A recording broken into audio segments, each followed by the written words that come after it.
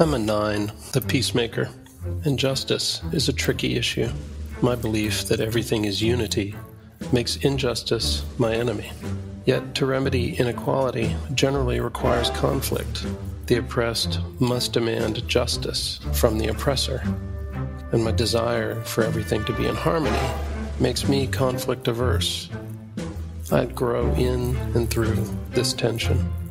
This tension is found in all spheres of my life, from my family to global issues. Our blindness to our shared humanity is deeply disheartening. So I work as well as I can on living out my belief that we are all in this together.